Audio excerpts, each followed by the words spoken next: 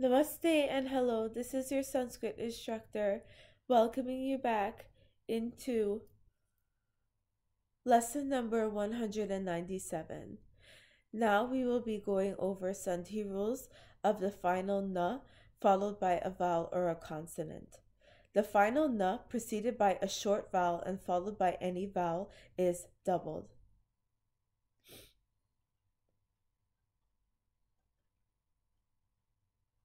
So for example, we have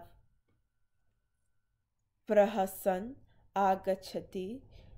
That would change to prahasanna gachati because it's preceded by a vowel.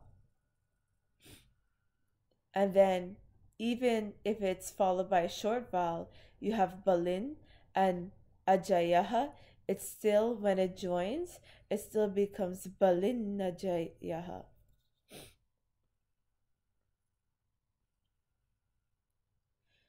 The final na followed by a cha or cha is replaced by anuswar and sha. A final na followed by cha or cha is replaced by an anuswar and a sha. So, the example, we have tancha is going to be tans, tancha.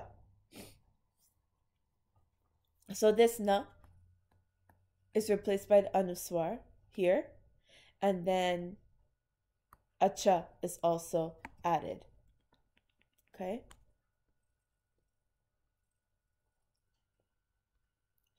And when a final na is followed by arta or a ta, it is replaced by an anuswar and a sha. So we have dhiman, tikam, patati. So, and that ends up being dhimash, tikam, patati. So again, this na is going to replace this anuswar and this sha. Remember, it's a half sha, and that's also represented by a sha with a halant, cerebral sha. And then finally, a final na is followed by a ta or ta, and then it's replaced by an anuswar and a sa. Finally, the final na followed by a ta or ta is replaced by an anuswar and a sa. So our last example, we have arin tardayati is going to turn to arin stardayati. Arin stardayati.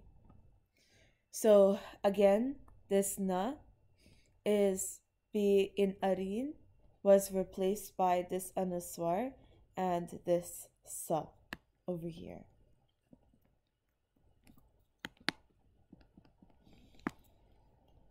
So with that, this is a Sandhi rule for that involves the final na, and this is your Sanskrit instructor signing off with a namaste.